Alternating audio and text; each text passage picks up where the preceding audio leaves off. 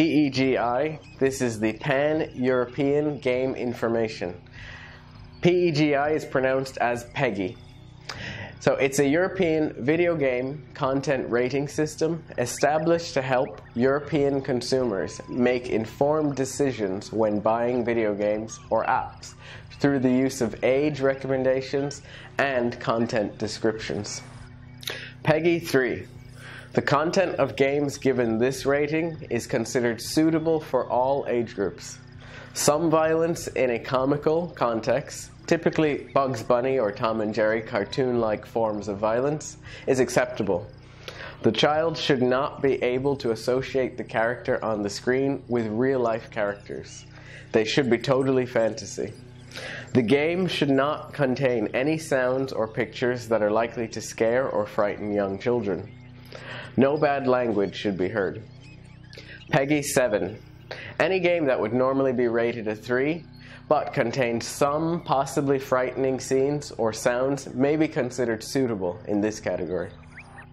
PEGI 12.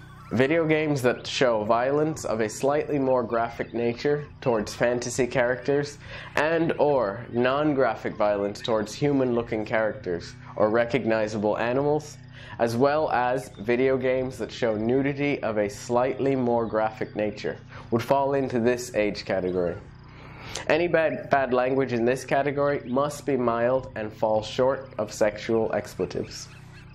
PEGI 16. This rating is applied once the depiction of the violence or sexual activities reaches a stage that looks the same as would be expected in real life. More extreme bad language, the concept of the use of tobacco and drugs, and the depiction of criminal activities can be content of games that are rated 16. Now, PEGI 18 is the adult classification, is applied when the level of violence reaches a stage where it becomes a depiction of gross violence and/or includes elements of specific types of violence. Gross violence is the most difficult to define, since it can be very subjective in many cases.